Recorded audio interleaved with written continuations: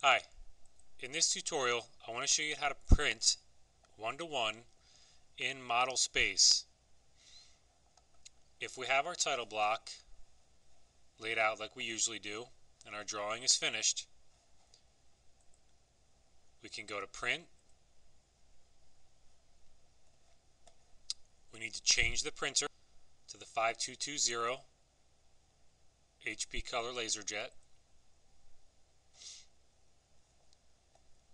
Plot area and what to plot. Here we're going to click on this drop down and select window.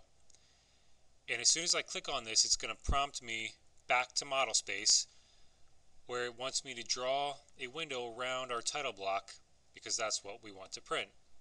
So I'm going to draw from that corner diagonal down to this corner all the way around my title block. Now we need to change the scale by clicking here and turning off Fit to Paper. Now it'll let me change the scale to 1-to-1. I want to center the plot, change it to grayscale. Go to Properties, Custom Properties, Color, Print in Grayscale, OK, OK again, and it's asking to make temporary changes. You can say OK.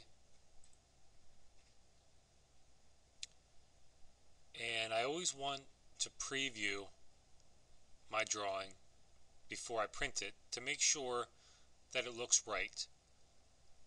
In other words, the colors, the line scales, the line types. Make sure you don't have any layers turned off. Now you may notice that it cuts off part of your border in your title block.